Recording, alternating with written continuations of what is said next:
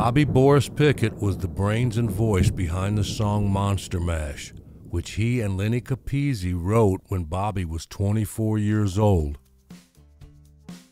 After graduating from high school, Bobby served 3 years in Korea in the United States Army Signal Corps.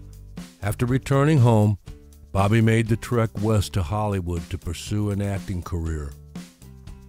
It was there he started performing in a band called the Cordials in 1961.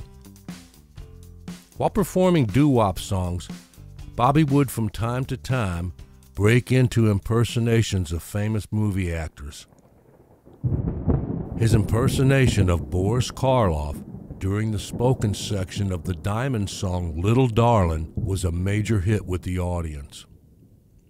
The Cordials soon came to the attention of record producer and songwriter Gary Paxton. Under his guidance, the Cordials recorded a few singles that didn't fare too well. But in 1962, Bobby and the Cordials' leader, Lenny Capizzi, decided to compose a novelty number for release at Halloween. The song took its inspiration from the mashed potato, at that time a dance craze. The song took on a Frankenstein motif of a scientist creating human life. Pickett's half-spoken, half-sung narration included a brief snatch of a heavily accented Bela Lugosi impersonation, as well as the Karloff voice. That song was Monster Mash. Bobby said the song wrote itself in a half an hour and took less than a half hour to record. Producer Gary Paxton had already made the song Alley-Oop a #1 hit with a scratch group called the Hollywood Argyles. Paxton was therefore receptive to the absurdity of Monster Mash, adding atmospheric sound effects to accompany Pickett. Among these were a creaking door created by pulling a nail from a piece of wood, and the bubbling beaker noise from blowing through a straw in a glass of water. The pianist at the recording session was Leon Russell, but Leon got to the session late and only appears on the single's B-side, Monster Mash Party. Within 2 months, Monster Mash had sold 1 million copies and was the #1 record in the United States. It was reissued on several occasions, and in 1973, it reached #3 in Britain. As a Halloween anthem, Monster Mash has been regularly dusted off in October by DJs across the country. The song has also been included in film soundtracks, including that of Halloween 3, and in the television series The Simpsons, Cheers, Roseanne, and many more. Pickett occasionally appeared at oldies shows where he'd come out in a lab coat stained with fake blood to introduce his performance by saying, "I will now sing a medley of my hit." One of Bobby's most memorable performances was with Dick Clark on American Bandstand, October 13, 1964. Pickett's facial expressions are priceless and well worth watching. I'll put a link to the video in the description below so you can watch it. You will see the comedian and the actor in Bobby come out. In 1962, the Beach Boys backed Bobby on his song. This was very early Beach Boys, as you can see a young David Marks on guitar in the background behind Brian Wilson. The Beach Boys enjoyed the song themselves and did a good cover of it in live performances with Mike Love doing his monster imitations. Mike Love still does the song in his Beach Boys shows come Halloween time. Even the boss, Bruce Springsteen, will jam out on the Monster Mash in his live shows come October, and I might add does a very rockin' job of it. The Monster Mash has become the national anthem of Halloween. After the success of Monster Mash, Bobby kept after his acting career.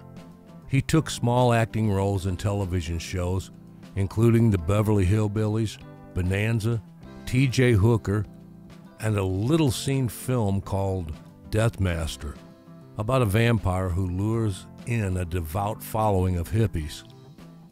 Then in 1972 as Dr. Frankenstein in the film Monster Mash, the movie based on a 1966 play Pickett had written with Sheldon Allman. He popped up on the music scene again in 1975 with a Star Trek parody called Star Trek, and 10 years later released yet another spin on his debut classic called Monster Rap. But neither song would measure up to Pickett's much buzzed about debut hit. His autobiography, Monster Mash, Half Dead in Hollywood, was published and is still available on Amazon. Though he would end up performing the same song over and over for over 40 years, Pickett never got sick of it. That song was his baby, says Stuart Hirsch, who started managing Bobby in 1989. He loved performing it. Over the years, Pickett developed a shtick that he'd break out for each performance, which he'd usually play at horror and fandom conventions.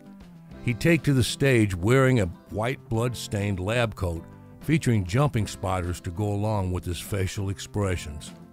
When asked about his one and only hit, Bobby said, "The song wrote itself in about a half hour, took less than a half an hour to record. I didn't make millions, but I have been paying the rent for all these years with just one song."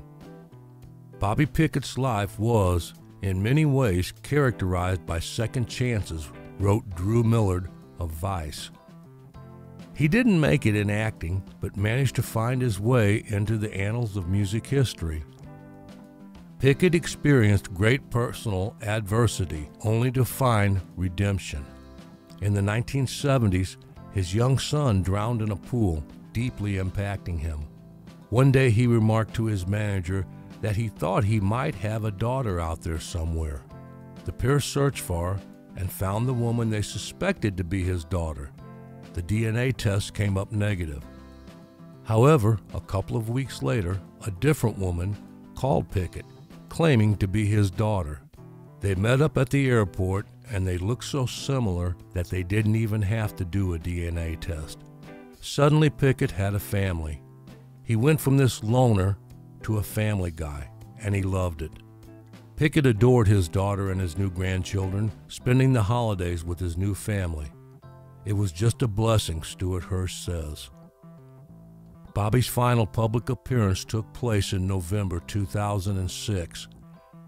10 years after he reunited with his long-lost daughter, Bobby died from leukemia on April 25, 2007. "It really got to me," Hirsch says of Bobby's illness. Pickett performed until the very end, undergoing regular blood transfusions to maintain his health. I'd call him up at the hospital, and he'd get on the phone and say in his Dracula voice, "Stu, there's nothing like fresh blood." He'd get his new blood, and he'd go out and sing Monster Mash. God bless him. My thoughts here are, it seems that when Bobby took on Stuart Hirsch as a manager, his life and career started looking up a lot more. Stuart helped him re-record Monster Mash, as Bobby didn't own the master tapes. Stuart also helped him find family again. He also keeps a website running, and I will leave its address in the description box. I would think Bobby Boris Pickett found a very good manager and a true friend in Stuart Hirsch, and that just don't happen a lot in this business.